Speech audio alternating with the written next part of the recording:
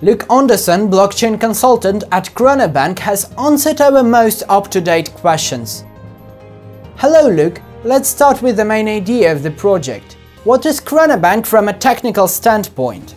From a technical standpoint, Chronobank really, it's what we call a stable coin, whereby we tokenize something. For example, there's another coin, Digix, which tokenizes gold. So gold's very difficult to pick up and carry around. So instead we make a token that represents a piece of gold that's very easy to transfer. Right? Chronobank does the same thing, but it does it for labor hours. It's very hard to take an hour of a person's time and move it around, so we tokenize that and make it easy to transfer. Chronobank is expected to act as a guarantor of stable financial relations between employee and employer. Will these expectations be delivered? Certainly. So in the Chronobank system there's several funds, the guarantee fund and different insurance funds, to make sure that the currency remains stable.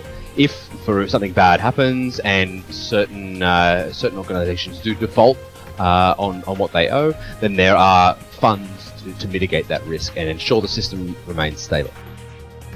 What is the difference between time tokens and labor hour tokens? Why do you actually need two kinds of tokens?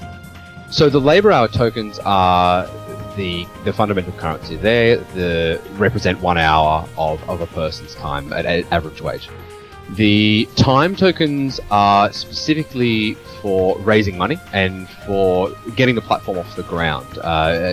Building a system like this takes a lot of work, and the initial capital investment to get all of the insurance and the guarantee funds going.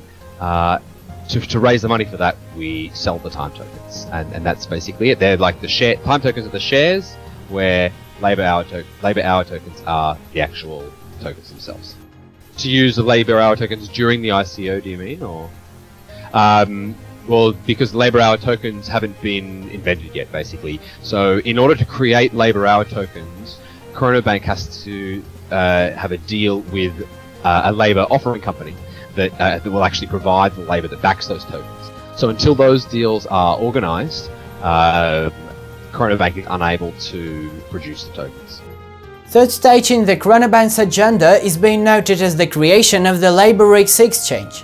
What are its technical characteristics? What do you aim to achieve by applying the decentralized system? The LaborX hasn't been completely designed in full yet. It's still definitely a work in progress. It's the second stage. But the idea of it is to remove the need of labor offering companies to back the tokens. If individuals can actually offer their own labor, and then they can work directly for labor hours. LaborX is a system that is designed to facilitate that. Thank you, Luke. We continue.